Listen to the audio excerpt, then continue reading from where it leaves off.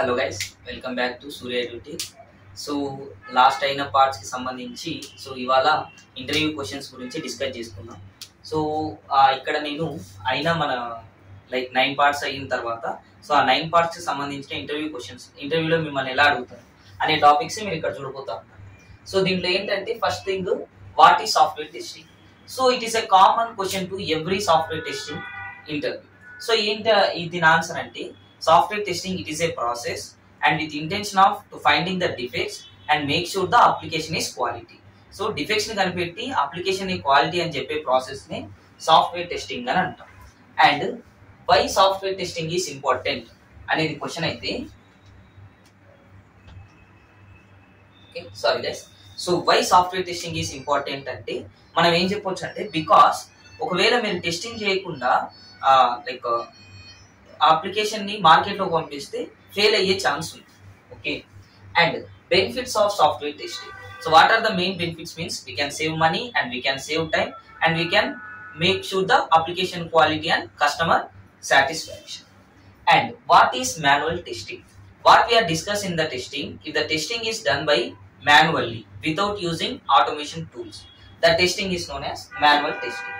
మరి automation testing ఏంటంటే, testing done by with using tools is known as with using tools like Selenium and with one programming language. That testing is known as automation testing. And what is software and types of software? So software is nothing but a collection of programs. And how many types of softwares we have? Like application software, system software and programming software. So ila answer ivochu. And ikkada inkoka question. So difference between project and product. So project ki product ki difference ఏంటి? So first we are gathering the client requirement. If the requirement is for specific client requirement, then that is known as project. If the requirement is for market purpose, that is known as a product. Okay. And what is the difference between error, defect, bug and failure?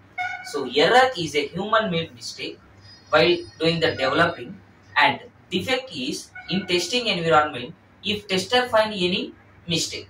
And coming to the bug, after finding the defect by tester, when we are sending to the developer, if developer can accept, it is known as a bug. Failure is nothing but a after the release, if the mistake was found by a market user, is known as a failure. Okay, so this is the difference anamata. And ikkada tarvata question chuskunte, what is quality and how we can say the product is quality. So quality meaning is justification of all requirement and make sure that all user expectation was matching that particular actual product. And how you can say it is a quality means the product should be being on time delivery, within budget and within budget and on time delivery and all requirement satisfaction. And quality is depends upon the customer mindset and we need to perform our best. Okay, now what is the difference between QA and QC? So what is the difference between quality assurance and quality controller? So quality assurance is nothing but a which person was making sure the quality in a process, that is known as QA. He was involving in the verification. And QC means quality controller. He can followed by the validation and he can make sure the product quality.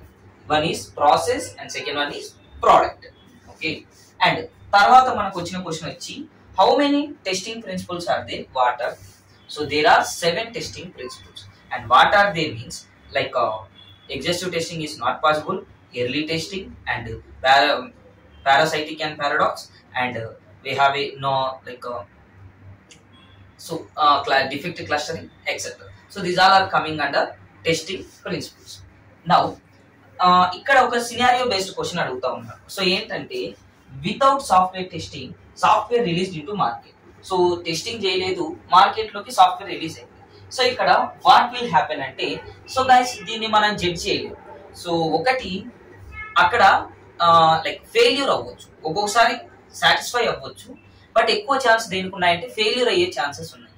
So why? Because ఒక customer testing లేకుండా దాన్ని వాడలేదు. ఒక్కరికి కానీ ఏదైనా defect వచ్చింది అనుకో, తను బ్యాడ్ రెప్యుటేషన్ అని చెప్తాను, బ్యాడ్ రివ్యూ ఇస్తాడు. సో దీనివల్ల ఎవ్వరు దాన్ని కొనడానికి ముందుకు రాదు. So this is the main reason. Okay, so to maintain a quality, like we are doing the software testing. So without testing there is a high chances for failure అవుతుందని 100% చెప్పండి, but chances ఎక్కువ. Okay, so this is about the, so ఇది మనకు ఉన్న questions and answers. So మీరు ఇప్పుడు వరకు ఏవైతే పార్ట్ 9 వరకు చూస్తుంటారో వాటికి సంబంధించి అడిగే క్వశ్చన్స్ ఇవి. సో ఇంకా వీటిని దాటి వెళ్తారంటే దాటి వెళ్ళొచ్చు. ఇండివిజువల్ గా అడుగుతారు what is error and what is a quality and what is a project అని ఇండివిజువల్ గా అడగొచ్చు డిఫరెన్సెస్.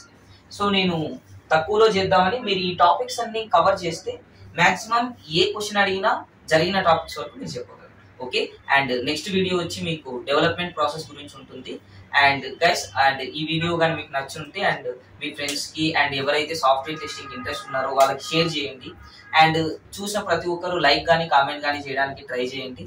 అండ్ అది నాకు సపోర్టింగ్ గా ఉంటుంది. ఒకవేళ నెగిటివ్ అయినా ప్రాబ్లం లేదు. సో వై బికాస్ దాన్ని ఓవర్కమ్ చేయడానికి కూడా ఈజీ ఉంటుంది. Okay guys, thank you for your support. Keep support. Bye.